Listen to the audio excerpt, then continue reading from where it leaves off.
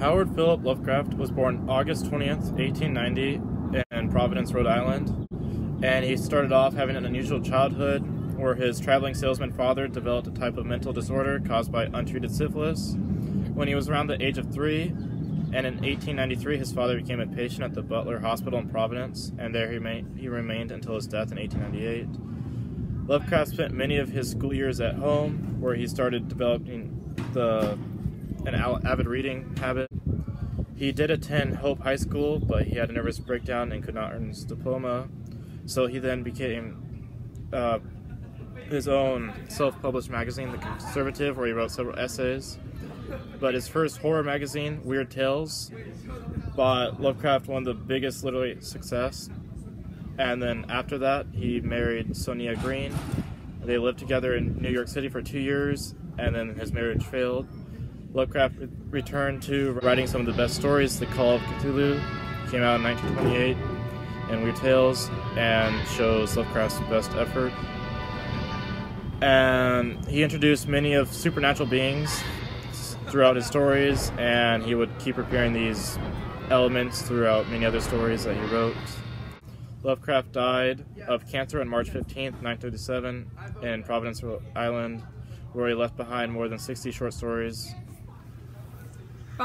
Albert Bloch is a horror writer born in 1917 in Chicago, Illinois, and died in 1994 in Los Angeles, California. He first published a magazine at the age of 17, just after he had graduated from high school, and he later worked for a small press. After this and many other smaller jobs, he eventually quit from an advertising agency to become a full-time writer in 1953. He began his career with his story The Scarf in 1947, which led to 3 more screenplays from 1967 to 1972. Eventually, he wrote Psycho in 1959, which is his most well-known story, that was made into a film in 1960 directed by Alfred Hitchcock. You have a vacancy? Oh, we have 12 vacancies. Bloch focuses on the evils of humanity and that everyone has a bad and a good side, and it's just hiding under all these psychological elements that make someone truly evil. And in his writing, he really focuses on the fact that the evil people or the evil monsters aren't the ones that are made up with the claws and the slime and the super ginormous, huge, scary things. They're the people sitting next to you, the people you pass on the street. They're anyone that you've ever encountered could have this evil side, such as in Psycho with the motel owner. He's just some ordinary guy who owns a motel. No, he's a psychopath who has a lot going on.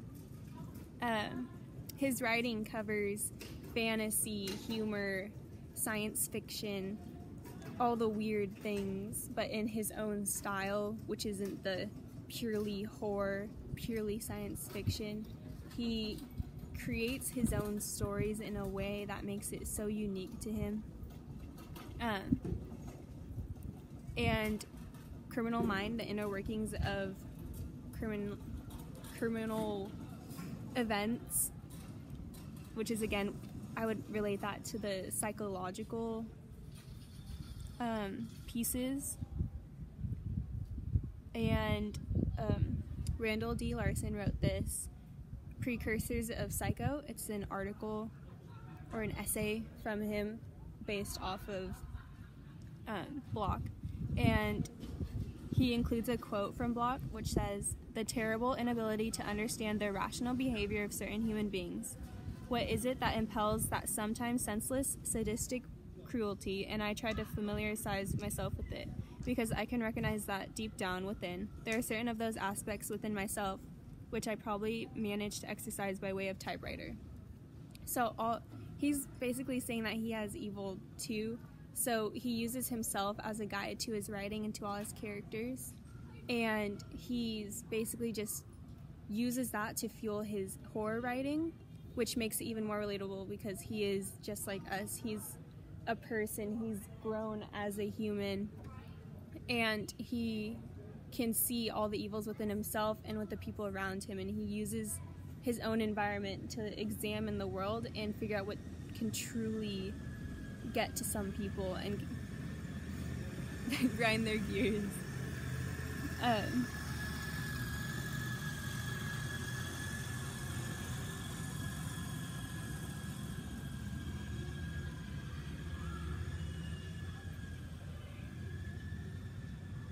One of his characters in The Scarf, which is one of his first novels, is Daniel Morley, and I did a little bit of research on this character just to get an example, and he is not a monster or creature of any kind. He's just a normal human, but who's slightly abnormal compared to others, and very disturbed. And he keeps logs of all his problems and uses them to fuel for his killing. As a serial killer, he uses his own issues to propel that into his life. So as that character, he has a lot of violence within himself, and he uses that toward others, which could be anyone. If you think about all these strangers that pass by you throughout your lifetime, you can definitely never guess that there is anything wrong until you truly get to know them, just like in all his movies and screenplays.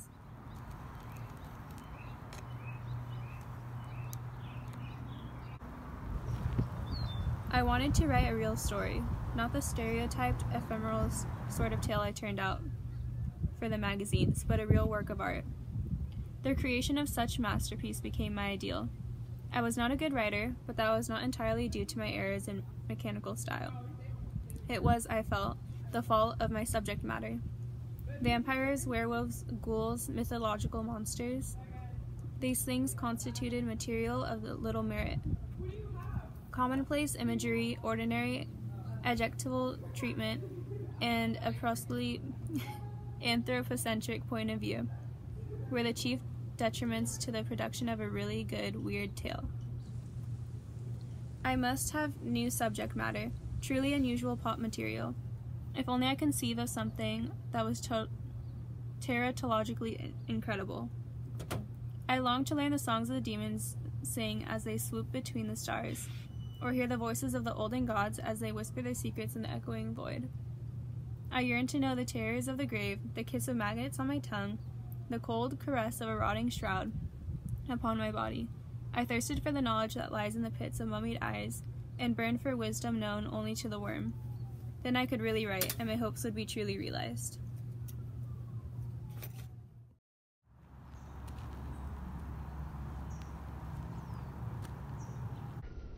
I studied the loose, antique masonry of the walls in the fungus light and the feeble rays which stole in from the street through the screen windows, and once when the noisome atmosphere of the place seemed about to sicken me, I opened the door and looked up and down the street, feasting my eyes on familiar sights and my nostrils on the wholesome air.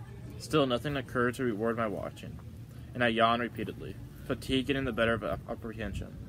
Then the stirring of my uncle in his sleep attracted my notice. He had turned restlessly on the cot several times during the latter half of the first hour, but now he was breathing with unusual irregularity, occasionally heaving a sigh which held more than a few of the qualities of a choking moan. I turned my electric flashlight on him and found his face averted. So rising and crossing up to the other side of the cot, I again flashed the light to see if he seemed in any pain. Robert Bloch studied under Lovecraft, so their styles are very similar, and however, Robert Bloch stayed a lot more simple, and he's known for his simplicity in the horror genre, and he brings something new to the genre by not going in too deep to the monsters and the goriness of it. He stays realistic. H.P. Lovecraft, on the other hand, he studied under Poe, so he really liked how his styles were very focused on horror, imagery, detail, so he focused a lot of effort on putting a lot of emphasis on the detail of like the supernatural creature or the house that they're going into. Just the more detailed, the more scary he can get it, the more horror elements are possible. Robert Bloch's stories did get turned into movies like Psycho and the two to come after. So he moved to Hollywood to become a scriptwriter after he started his writing career, publishing magazines and writing short stories. His work inspired and influenced the styles and techniques of writer that have since come after him, and until he turned 77 when he passed away. Lovecraft first began his horror tales when he was writing for his own self-published magazine, and it didn't really get a lot of attention until after his death, but because of that, it gave a lot of other horror writers, mystery writers, the ability to follow in his footsteps and see that he was an accomplished writer with all of his unique elements, especially about, he was more focused on ancient times, ancient words. Just more on Lovecraft is that he had a huge effect on the society at the time because of his insights on human nature and the supernatural, and Bloch did too, but Lovecraft's was to a bigger scale. A quote from Robert Price, who wrote H.P. Lovecraft, Prophet of Humanism in 2001, is, "Lovecraft scoffed at the notion that humankind is central in the scheme of things, a belief held in different ways by religious people and by some who would call themselves humanists." He had a different perspective on most social issues than most, and uses it to his advantage throughout his work. Lovecraft was an influential horror writer. He helps us imagine what lies beyond and gives the readers a new perspective and imagination by keeping the situation very real. He adds his own horror elements as the moments, like as we are most fearful, because they are real fears that everyone can have, with these conceptual and methodological implications. And this shows that, like, Lovecraft incorporates fears, like everyone's scared of the dark, everyone's scared of monsters, so he makes his fears and like expands on them into his own world. Like he keeps slime into most of his stories, and that just shows that he keeps all of his stories similar, but then again adds their own traits as they go on.